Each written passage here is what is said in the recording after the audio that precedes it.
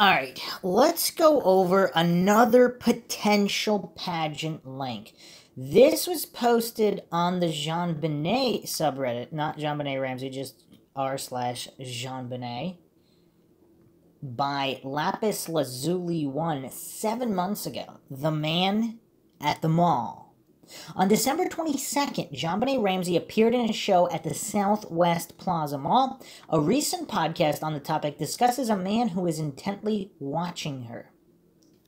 Here's the information I have seen on this topic from the timeline posted by Jameson, July 17, 2003. December 22nd, there was a little show at the Southwest Plaza. Pageant winners strutted their stuff in the mall. JonBenet was there. It was sponsored by America's Royal Miss and was carried on the local TV station. No list of people who attended that event.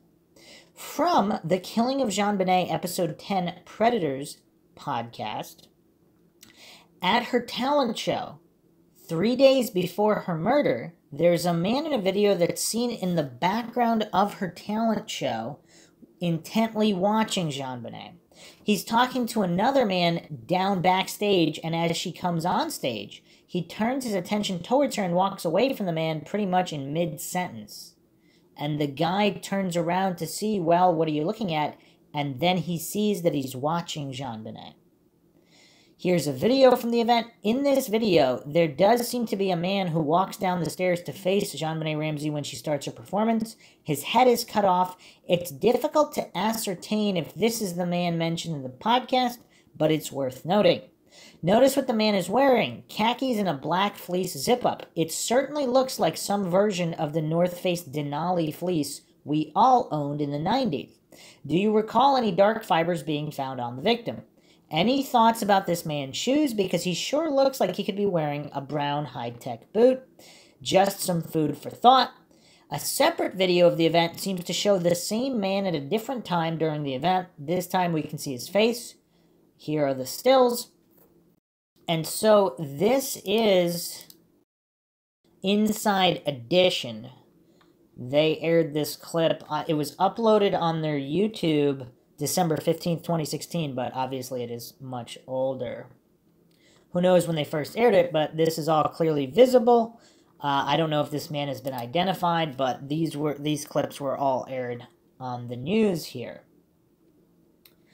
There's a separate account of a man intently watching JonBenet from the adult Miss Colorado. We are unclear on which event this occurred at. It could have been at the mall event, or it could have been the All-Star Kids Christmas pageant in Denver earlier that month. Now, before we continue the post here, I mean, I don't know how much can be read into this, because obviously people, when somebody starts singing in a mall, regardless of who it is, people might turn and look and watch. I don't know how much can be read into it, unless, of course, this is possibly one of the other mentioned POIs. An email from UC Professor Michael Tracy to Lou Smith.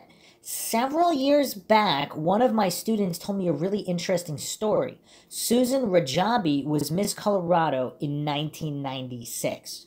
She was also a student in the School of Journalism. She was in a class where one of the assignments was to write a profile of someone. She asked if she could do one about me. When Miss Colorado, who was also a contestant in the Miss America contest, asks if she can talk to you, one does tend to say yes. So we talked, and much of it was about my having done the first documentary, etc., etc. She told me a really interesting story. She had been a judge at one of the pageants that JonBenet was involved in 1996.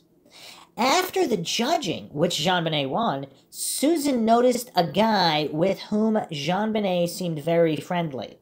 She assumed it was JonBenet's father and went over, shook hands, and said, "You must be very proud of your daughter." He replies, "Yes, I am."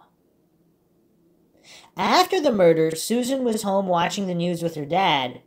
John Ramsey's photo came up on the screen, identified as JonBenet's father. She turns to her dad and says, "That's not the guy I met at the pageant with JonBenet." I pressed her on it, and she was adamant that it wasn't even close. Interesting. So this is from an email from USC Professor Michael Tracy to Lou Smith. Now on the Killing of JonBenet episode 10 Predators podcast. At the last talent show, right before her death, there was a talent judge named Susan Rajabi, and she was also at Miss Colorado. She was also Miss Colorado of 1996. She met a man who was intently watching JonBenet and assumed that was her father and said, "Oh, you must be so proud of your daughter?" And he replied, "Yes, I am." Days later, she sees the news footage. She realizes, hey, that wasn't her dad that I spoke to that claimed to be her dad. I believe that it's important to see if the description of this man aligns with the other witness accounts. Are the man at the mall and the pageant man the same? Is this the same man that appeared at the parade? How about the man seen at the gas station in Charlevoix? Or the man in Charlevoix who asked for a ride to the airport? These witness accounts suggest premeditation, and if they can be aligned more closely, a better perp description may arise. And that's a very good point. Because if investigators just put all their eggs in the basket of the Ramseys or Burke, whatever, they wouldn't investigate all these individuals. So now, is it curious that someone would take credit for being a child's father? I mean, I guess, see, that's kind of weird. If this guy was a predator of some kind, would he say, "Oh, I'm not her dad," and open himself up for inquiry on why he's so chummy or friendly with JonBenet and appearing to be her dad, watching her or whatever, joking around with her, whatever, if he has no relation to her whatsoever? And it would be curious if John and Patsy were ever asked about this guy. Has this guy been identified? Was he simply a parent of one of the other kids at the pageant? And if so, that obviously doesn't necessarily mean he's innocent either, or guilty, but again, unknown. But these are curiosities that one would think would have been investigated properly. Some follow-up posts here. Recently, someone commented about the black fiber evidence that was found on JonBenet. I didn't think anything of it until seeing your post, so I Googled, and it seems like there were both black fibers, source unknown, and brown cotton fibers, source unknown. Plus, if I recall correctly, the unknown black fiber was said to be faux. I'm still looking for verification of that. Is it possible the black faux and the brown cotton fibers came from the black fleece and khaki pants? Regardless, if that were true, it would still not narrow down the suspect list. Fleeces like that were super popular in the 90s. Brown cotton could be for many things. And I was just about to say that if they didn't round out their post with that. There's a whole lot of people who wear black fleece and khaki pants. More follow-up posts here regarding the man seen in Charlevoix, both at the gas station and the guy who asked for the ride to the airport. I mentioned this in our previous episodes regarding Charlevoix. If you haven't checked out the previous episodes in the JonBenet Ramsey podcast series here on Mindshock, make sure you check them out. We go over a lot of stuff.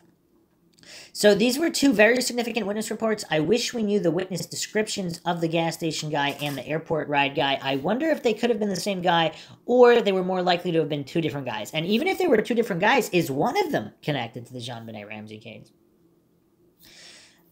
A few more responses here from a Candy Rose description of the guy in the gas station. Well-dressed bum, other times dressed nicer. Guy was older than college age, mid-30s, carried a lot of cash. He had a strange nose like it had been broken in the past. He had longer hair, shoulder length, talked about ice skating. Said he had unfinished business in Colorado.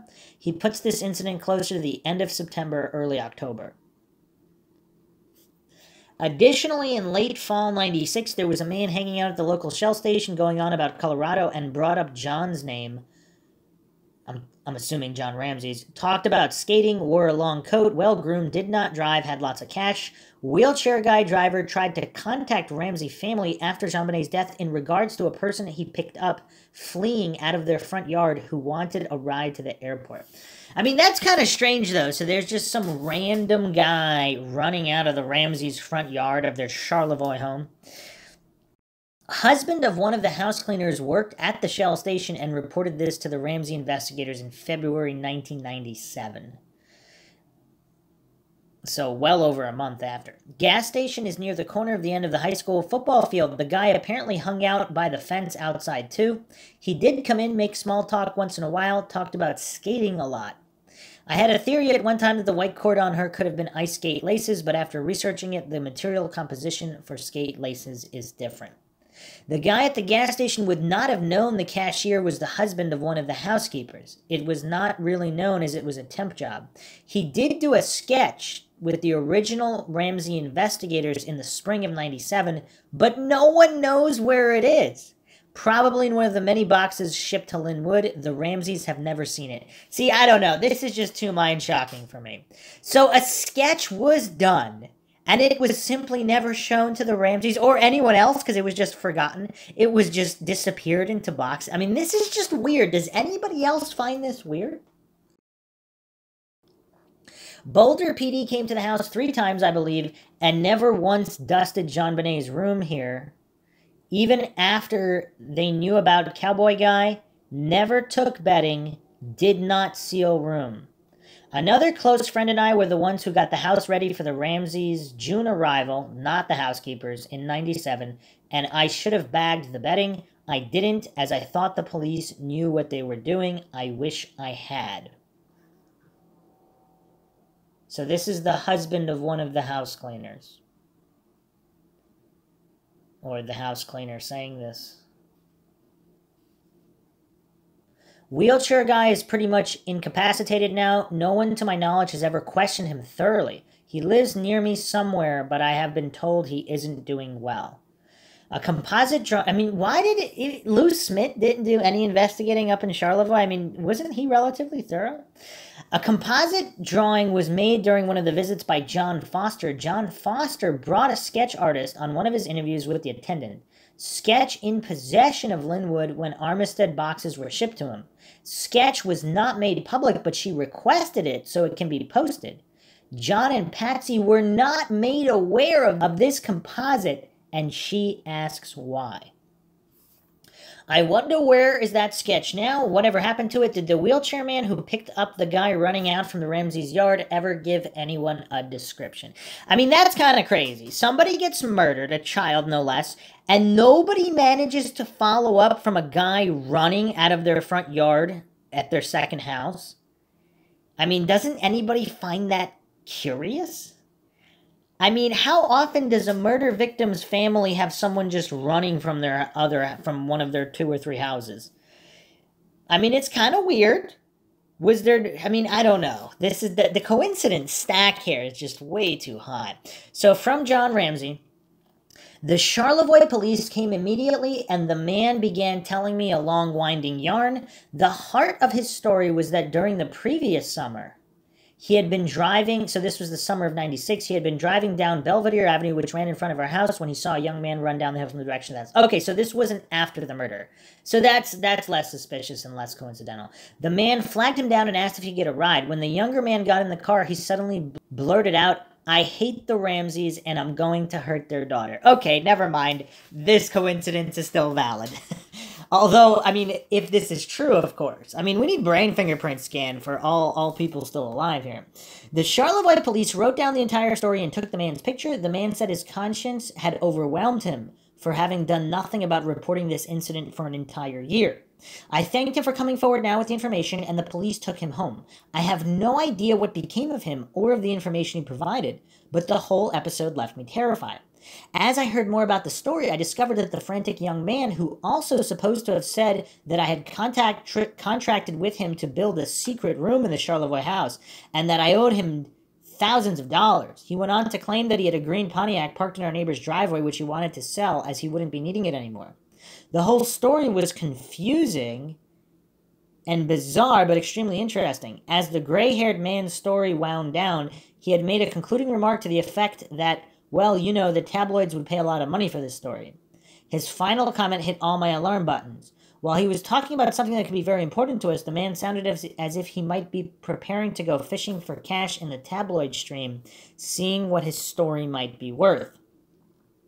And another point here is, if someone really does have real information and they want to make money off of it, of course they'd go, if they're the type of person that would exploit that to make money off of it, then they would do that.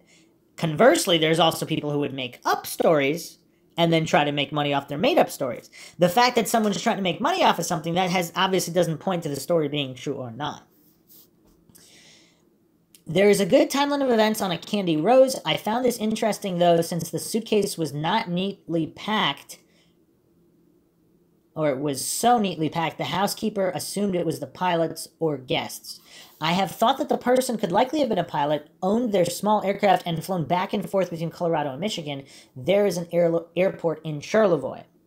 Charlevoix Municipal Airport is a city-owned public-use airport located 1 nautical mile southwest of the central business district of Charlevoix, a city in Charlevoix County, Michigan.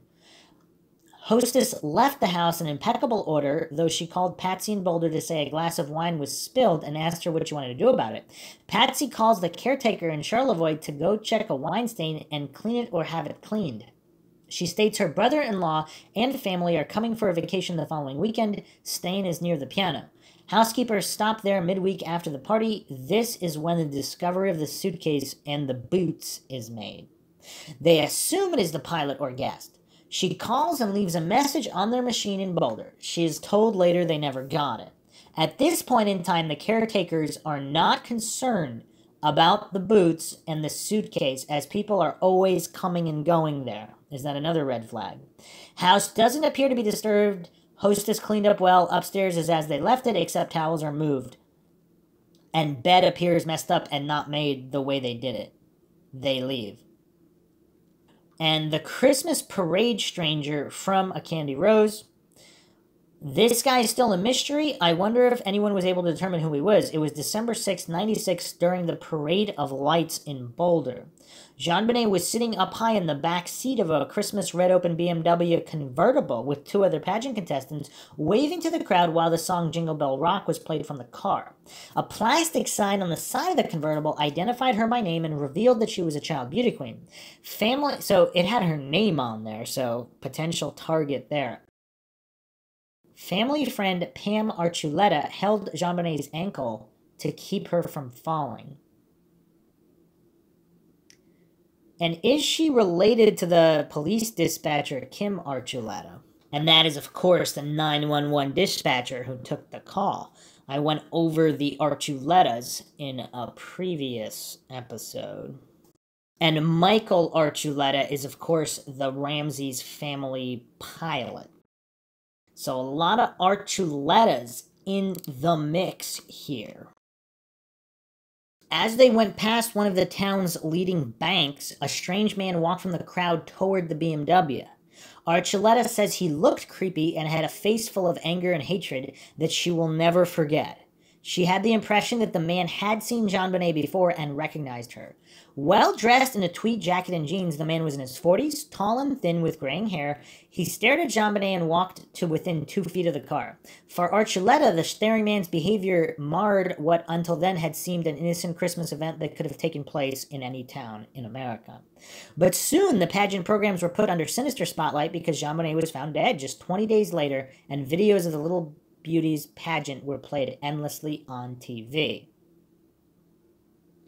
Now, if this guy is tall and thin, and in his 40s, graying hair, I mean, the guys in the pageant video don't really look that tall and thin. They look more average. Possibly even slightly overweight, maybe. Or at least not to be described as tall and thin. Okay, the running man seen early morning December 26th. So there's another running guy? Whoa, whoa, whoa, whoa, what is this? A roommate stated that a coworker, this is new mind-shocking information, I don't think I went over this before. Roommate stated that a coworker in his print shop had heard KHOW radio Peter Boyle AM talk show within a few weeks after the murder of JonBenet. A caller on the talk show stated she saw a running man described as tall, thin, with short brown hair, running from the crime scene morning, perhaps early morning of the day JonBenet's body was later discovered in the basement. Caller stated she had informed police when she realized this eyewitness account might be significant if the running man was running away from the crime scene after killing JonBenet. Caller stated that the police never interviewed her about her claimed eyewitness report. Wow, wait a second. Okay. So the caller stated she gave her name and address. She's a close neighbor of the Ramseys to the police. So, wow. The neighbor, if this is true, I mean, obviously it's an if this is true, a neighbor reports seeing a man running away from the house where a murdered child was killed and the police don't even interview her. Does anybody else strike this as weird? I reported this exactly or almost exactly this way months or years earlier on Boulder News. Ridicule of this purported eyewitness account has been the main noticeable reaction from amateur investigators. Police have noted the info, but I know of no further information. So are the police saying that this person did claim that the police have verified that this individual did tell them this story? Therefore, Running Man is a valid or at least a valid eyewitness account as far as can be determined to date. I have not yet attempted to get the KHOW taped radio shows to verify. Was assuming police would do this. Also, Joe Barnhill, a neighbor and a man in his 70s, saying that he saw John Andrew or someone who looked like John Andrew. Another reason to interview the Barnhills, however, was that Joe had told the police he had seen JonBenet's older half-brother, John Andrew, in Boulder on the evening of December 25th.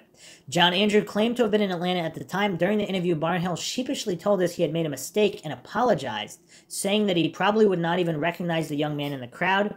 That went a long way towards firming up John Andrew's alibi. Okay, so I'll have to do a dedicated episode on John Andrew. I know a lot of people have requested that. Let's just say for the moment that it's not John Andrew. Just hypothetically, let's say it wasn't John Andrew. Let's say John Andrew has an airtight alibi. I don't know if that airtight alibi has ever been produced publicly, but let's just, for the sake of argument on examining this line of inquiry. So is it possible there's this guy that was cited, then he was cited again, so he's cited by Barnhill the night before, he's cited by another neighbor the early morning of, running away from the house. Is this the same guy who was at the pageant with his face full of hate, and possibly the same guy in Charlevoix, but maybe not the guy in these videos? I mean, these are all curiosities. Let's not fall for black and white logical fallacies. Some of these accounts could be describing the same guy. But if the story is true about this guy claiming he wanted to hurt the Ramsey's daughter, I mean, that's mind-shocking. And if this is the same guy that was witnessed running away from the house in the morning and possibly at the pageant,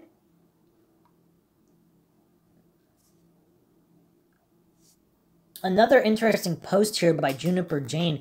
I tried not to make it long, but I have compiled all eyewitness accounts together for myself to see if there is a common thread in appearance. And there is actually a lot of information regarding odd sightings and happenings leading up to JonBenet's death. Plus, there's the Amy incident, blonde man dressed in all black, the midnight burglaries. The other point of interest to me is the Boulder Shambhala Center, which is about 8 minutes drive, 30-minute walk from the Ramsey's old house. I also wonder if the kids took ice skating lessons anywhere or where they might have gone ice skating together in Boulder. The University of Colorado Boulder Recreation Center has an ice rink, climbing wall, and weight room. The distance from the rec center to the Ramsey house is about 8 minutes driving, 15 minutes walking. So the Boulder Shambhala Center is labeled a meditation center. From their website here, the Boulder Shambhala Center offers introductory meditation instruction, public meditation practice, and a variety of classes on the Shambhala teachings. Now, what's curious is multiple members from the Shambhala Center were arrested in connection with child sex assault. Not just one member, there's multiple members here of various ages. And wow. Members and former members and teachers. So, what is going on at the Shambhala Center? Very, very curious here. And again, going back to whether there's a connection to the pageants, it seems like that's a very, very real possibility. If this was not a crime perpetrated by the family, either by accident or not, if this is an intruder, is it someone who had seen her? Because the Ramsey family themselves very public, as I've gone over. I mean, they even had video postcards that I've gone over in previous episodes. I mean, they were a very, very public family in the newspapers, JonBenet, and all of these public appearances that even had her nameplate or her name clearly visible when she was appearing and announced. So someone who wanted to harm the family, certainly it would not be difficult to track them down just based on how public they were. Now, all of these odd happenings leading up to the death of JonBenet Ramsey, are they all mere coincidence? This guy at the pageant with a face full of hate, this somebody running from the house in the morning, somebody running from their Charlevoix house the previous summer saying they wanted to hurt Ramsey's child. I mean, is this all just too much to be mere coincidence? I will leave it up to the Mindshock listeners to decide. Obviously, we have plenty more to go over, plenty more to cover in typical Mindshock fashion with logic and reason at the forefront. If you enjoy the podcast, find it interesting and thought-provoking, and want to keep up awareness in all these cases, feel free to donate to our PayPal, help support Mindshock, help us get more mind-shocking episodes out there. You can also become a member right here on YouTube for exclusive streams and chats. Like and share Twitter, Facebook, Reddit, Patreon. Patrons do get priority for case topic, logical analysis, co-podcast requests. You could also be a guest in the podcast depending on your tier. Make sure you subscribe to the channel, or you can just go to youtube.com/Mindshock to manually check for the latest episodes. Questions, comments, theories, thoughts, suggestions, rebuttals, debunkings of any kind, leave them in the comment section. This is Bruce McGuire signing off. Catch you guys next time.